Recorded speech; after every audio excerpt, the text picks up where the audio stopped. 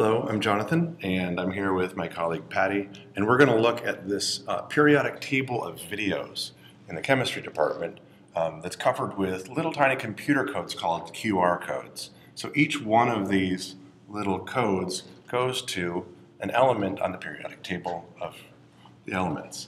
So we're going to start up here with this first one, and I'm going to take my phone and I'm going to launch the Google app. And the Google search app is going to take a picture. I'm going to use that to take the picture of this QR code. So I'm going to take a picture, line it up, make sure it's in focus, and then I'm going to press. Now it's going to go search for this. So it's searching and searching, and it came back very quickly with a link to a video down at the bottom here. So if I tap on that, it'll take me right to the video. And I'm going to press play.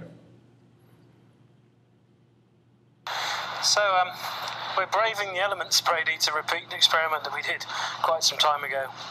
So you'll remember we had a very small balloon of hydrogen. Match on a stick to hydrogen. Big bang coming. You ready? Yep. Here we go. And the fact that we've come outside might actually give you an idea about what we're going to do, because we're going to make it a little bit bigger. So let's go and fill a balloon.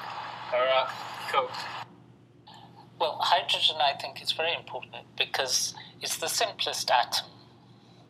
The atom consists of a positively charged proton, which is relatively large, and a negatively charged electron that goes round it.